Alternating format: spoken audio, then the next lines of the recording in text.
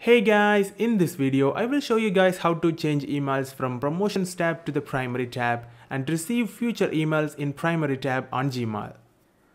I have my website where I have implemented newsletter and contact features with my website email on it. So whenever I try to test it, the email is actually going to my promotions tab in Gmail. You may ask, why is this happening? It may caused by a lot of factors. If the email contains many flashy HTML and if the email address looks like a marketing or advertising look, then the Gmail algorithm may think that it's an advertisement and it may move it to the promotions tab. Not many people know how the Gmail algorithm works, but it's our best guess.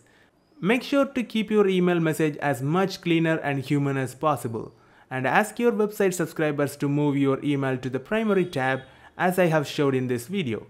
If more people keep your email address in the primary tab, the Gmail may consider sending your emails to the new people in the primary tab as a default in the future. So let's get started. It's very simple actually. All you have to do is move the email that you have received from your website to the primary tab just by dragging it. And you will get the notification from Gmail to asking you to set the defaults for our future emails. And once you have set it to yes, you will get every email that you receive from your website will be on the primary tab. And I hope this helps you guys. Feel free to share your thoughts in the comments below, and I will see you guys in the next video, and bye.